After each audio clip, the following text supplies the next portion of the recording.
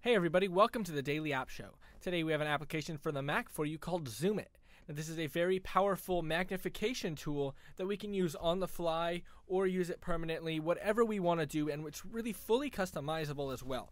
So whether you're an engineer or an artist or a developer, anybody like that that needs to see something very precisely, this is going to be great for you to use. So you can see here we have our keyboard shortcuts all laid out for us.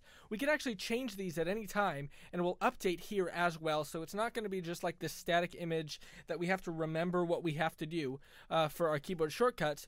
Anytime that we change them, they're going to update here as well. So you can see we have here, we can turn on our magnifier permanently by tapping the Alt Z button, and you can see it's already here. Now I just pressed it and I let it go, and now we're using it here. We can drag anything that we need to do. We can still use our mouse with this magnification, so that's cool as well. We can actually increase and decrease the size of this by tapping Control and the open or close brackets button. So I'm holding Control and I'm tapping those buttons either way here, any way that I want to do it. And I can even increase and decrease the zoom level by using the Control button and either the equals or the minus button. So that's going to be great as well.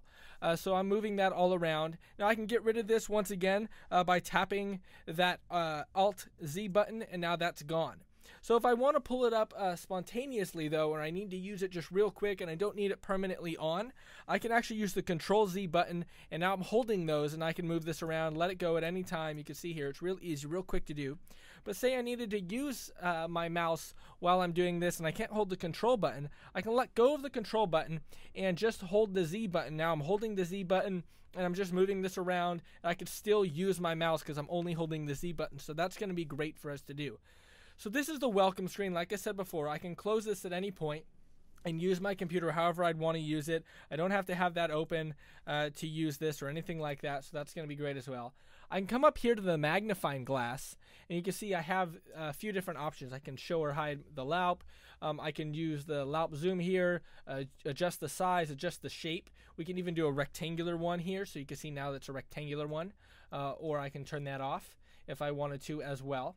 Now I can also go into the welcome screen, which is what we just had, or go into our settings, and here's where we can change our keyboard shortcuts, or we can restore them if we don't like those ones, if we feel like these ones are adequate as well, and we can change these options too.